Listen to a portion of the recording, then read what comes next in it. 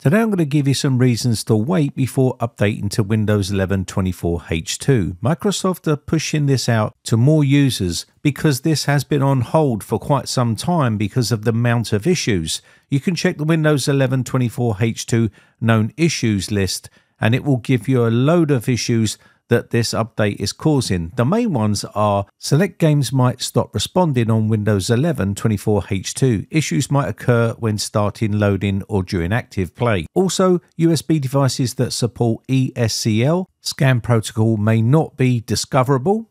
And also we have some ASUS devices might fail to install Windows 11 version 24H2. If you're a gamer, some devices using Easy Anti-Cheat stop responding and receive a blue screen of death. And also compatibility issues with Intel Smart Sound technology drivers. There are other issues with 24H2, so I will just hold off for a few more months before rolling out an update.